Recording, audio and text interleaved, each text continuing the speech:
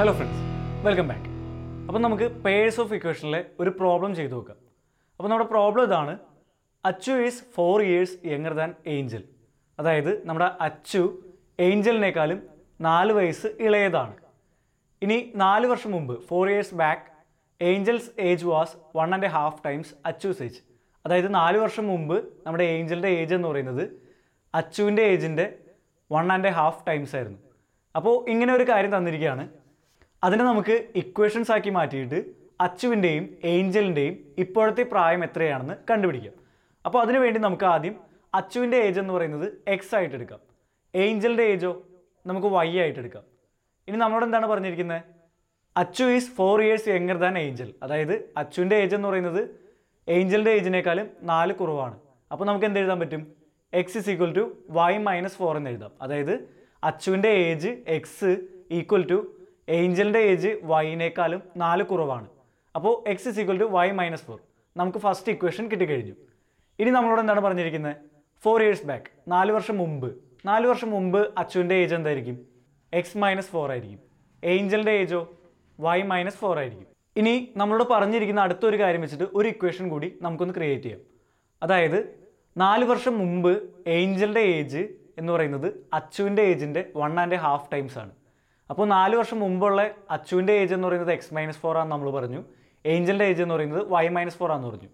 അപ്പോൾ 4 വർഷം മുമ്പ് ഏഞ്ചലിൻ്റെ ഏജ് വൈ മൈനസ് 4 എന്ന് പറയുന്നത് അച്ചുവിൻ്റെ ഏജിൻ്റെ 1.5 times ആണ്. അതായത് 1.5 ഇൻറ്റു എക്സ് മൈനസ് 4 ആണ്. അപ്പോൾ Y minus 4 equal to 1.5 into X minus 4 എന്ന് നമുക്ക് കിട്ടി. ഇനി എന്ത് ചെയ്യാം? ഇനി നമുക്ക് ചെയ്യാവുന്ന ഒരു കാര്യം എന്ന് വെച്ച് കഴിഞ്ഞാൽ വൈ മൈനസ് 4 ഈക്വൽ ടു 1.5ന് പകരം നമുക്ക് എന്ത് എഴുതാം? 1.5 എന്ന് പറയുന്നതിനെ 3/2 എന്ന് എഴുതാം. 1.5 എന്നുള്ളത് 3/2 ആണ്. അപ്പോൾ 1.5 എന്ന് പറയുന്നത് 3/2 ആയിട്ട് നമുക്ക് എഴുതാം. അപ്പോൾ Y minus 4 equal to 3/2 into X minus 4 എന്ന് നമുക്ക് എഴുതാം. ഇനി എന്ത് ചെയ്യാം?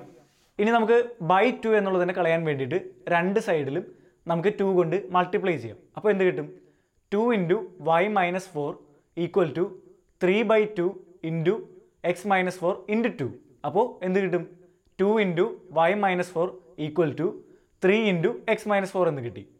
ഇനി നമുക്ക് ബ്രാക്കറ്റിൻ്റെ ഉള്ളിലേക്ക് ഒന്ന് മൾട്ടിപ്ലൈ ചെയ്യാം. അപ്പോൾ എന്ത് കിട്ടും?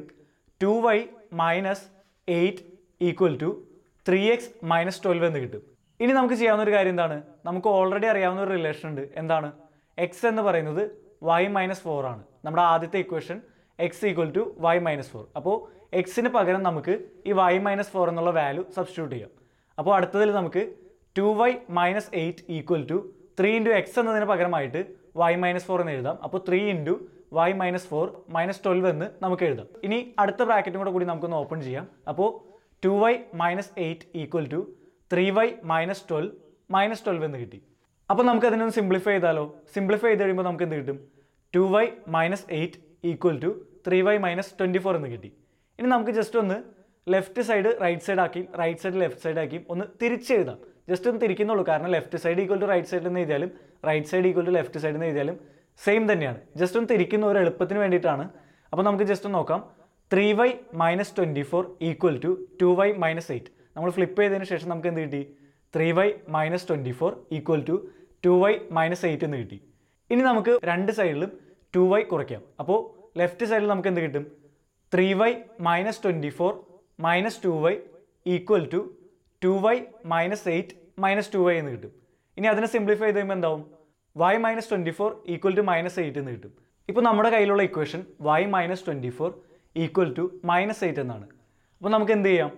രണ്ട് സൈഡിലും പ്ലസ് 24 കൂട്ടാം. അപ്പോൾ y minus 24 plus 24 equal to minus 8 plus 24 എന്ന് കിട്ടി. ഇനി അതിനെ സിംപ്ലിഫൈ ചെയ്ത് കഴിയുമ്പോൾ നമുക്ക് എന്ത് കിട്ടും? y ഈക്വൽ ടു 16 എന്ന് കിട്ടും. അപ്പോൾ വൈയുടെ വാല്യൂ 16 ആയിട്ട് നമുക്ക് കിട്ടി. ഇനി നമുക്ക് എക്സിൻ്റെ വാല്യൂ എങ്ങനെ കണ്ടുപിടിക്കാം? നമ്മൾ ഓൾറെഡി പറഞ്ഞിട്ടുണ്ടായിരുന്നു X equal to Y minus 4 എന്നൊരു ഇക്വേഷൻ പറഞ്ഞിട്ടുണ്ടായിരുന്നു, നമ്മുടെ ഫസ്റ്റ് ഇക്വേഷൻ.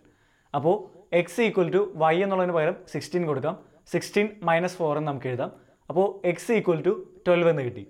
ഇപ്പോൾ നമുക്ക് എന്ത് കിട്ടി? അച്ചുവിൻ്റെ ഏജ് എന്ന് പറയുന്നത് 12 ആണെന്നും ഏഞ്ചലിൻ്റെ ഏജ് എന്ന് പറയുന്നത് 16 ആണെന്നും കിട്ടി.